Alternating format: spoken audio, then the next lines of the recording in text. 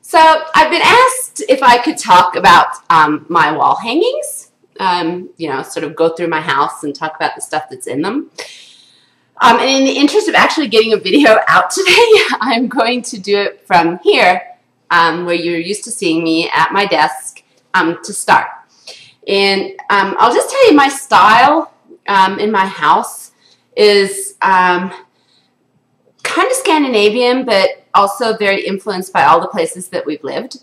So I like neutral, neutral colors, simple lines, warmth, but everything's accented sort of by stuff that we have bought and liked everywhere that we've lived. So it becomes very eclectic and has a lot of different textures and different colors, but everything's sort of based on sort of clean line Scandinavian furniture in warm, sort of neutral tones. So that's sort of my house in general. Okay, so I thought I'd start with just this little shelf that's right behind me here that you see all the time. And I thought, excuse me for moving my webcam so that you can see it. Let me see if I can't zoom in on that. So I thought I'd start with this photograph here, which is from our stay in Australia. Sorry, you can see the lamp reflected in the background there. So I'm sorry it's kind of reflective. The glass is reflective framed.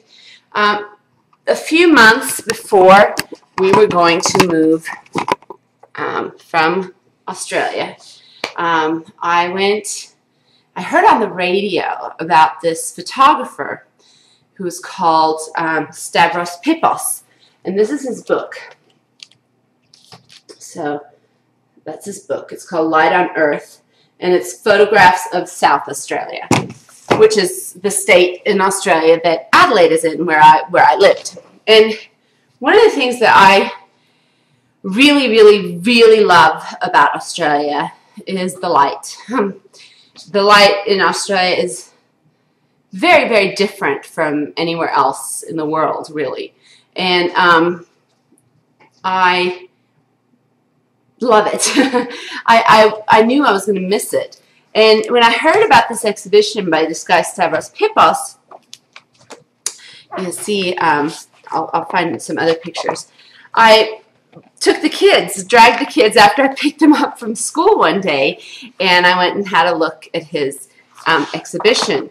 And I absolutely fell in love with his photography. And I told John, I said, what I want from Australia, apart from my opal earrings, like something that we could have for the home, here's the picture that we have, let's see, was one of his photographs framed. And it's kind of a funny story because I ordered up this one, and we picked this one because, and I'll show it to you again, it has the gum trees and the light coming through the gum trees in just an amazing way.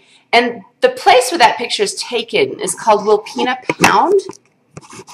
Wilpena Pound is in the Flinders Ranges, which are 5 or 6 hours drive from Adelaide. If you look on the map, it looks about like that far. It doesn't look like it's far at all, but it's like 5 or 6 hours, and it's all through Outback. And we went camping there once, and we actually walked on a hike through Wilpena Pound. And one of the things that we remembered most from Australia, and that we wanted to keep sort of a memory from Australia, was our trip to the Flinders. The light when it comes through those gum trees and the beautiful colors that the gum trees in the Outback sort of have. So I said I wanted that picture. So I ordered it up, and you know, it's very special the way you order it up there. I mean, Australia doesn't have that many sort of print facilities available for photographers who want it, you know, artistically printed and stuff. So I called up Stavros Pippos himself, and I said, it's really important that I have it before New Year's Eve because we were moving out of the house. So he actually brought me the photograph himself. We didn't get it framed, so he brought it to me inside sort of a glass protector. And he said, and since you're leaving Australia, he thought he would just sign my book for me too. So it says, to Christine with best wishes, Stavros Pippos, 2007. So, I mean, I was so honored that he would actually drop it off at my house between Christmas and New Year himself, because you know, because I was leaving and I really wanted to take his photograph with me. I've had it framed here in Denver, and you know, it just sort of almost makes me cry, seeing it and seeing the light through the gum trees. One of my many passports, you'd think I was some sort of a spy or something, but one of my many passports is now from Australia, and while it's not the beach and it's not, you know, a koala bear, and it's not I don't know, it's not kangaroos.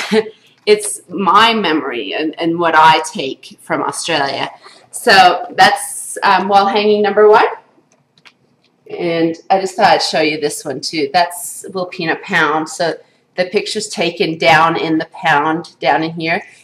I heard on the radio his interview of when he took this picture from St. Mary's Peak, and he'd climbed up there at like 3 in the morning so he could get the sunrise on St. Mary's Peak, and I remember lying in bed listening to this talk show on the radio at like 6 a.m. on a Sunday morning, and I remember thinking, gosh, I bet I could do that. You know, I bet I could, you know, photograph and capture what I love about a place, or capture what I love about a piece of scenery. And so that's what got me thinking that I could maybe learn photography and become a landscape photographer, because he spoke with such love about the place he was photographing and how he wanted to capture that that feeling. That, yeah, I think he's what inspired me the most, and hearing his interview. So yeah, that's my wall hanging number 1. I'm hoping this is going to be a series.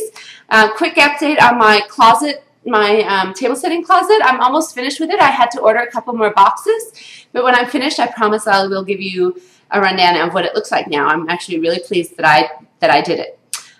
So I'll give you a link to Stavros Pippos' page, and you can have a look at his other beautiful photographs. And yeah, let me know if you're enjoying this. Okay, bye-bye.